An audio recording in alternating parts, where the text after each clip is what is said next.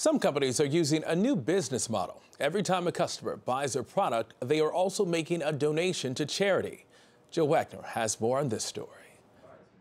Bombas is a sock company with a soul. We found out that socks were the #1 most requested clothing item in homeless shelters. So for every pair of socks we sell, we donate a pair to the community. CEO David Heath launched Bombas in 2013. They hold events like this one, where they make breakfast for the homeless and give socks to people who need them. It's nice that, they can hand them out, they can give it to us because we can't always just get to a washer. The goal was to give away 1 million pairs of socks in 10 years. It took less than 3.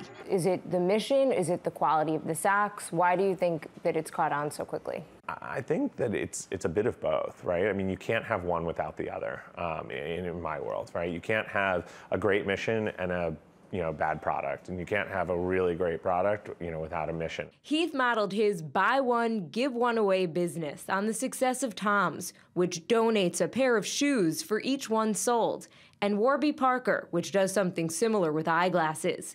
In the past few years, a growing number of companies have realized that doing good is good business. Being charitable is cool now. We started with harem pants. Nathan Coleman is the CEO of Elephant Pants, a clothing company that donates 10% of profits to charities that help save elephants. He says they make up that money by charging a bit more than competitors, and he admits the charity aspect creates buzz for the brand and goodwill with customers. We definitely get a strong return on investment because we get very loyal, passionate customers that keep coming back.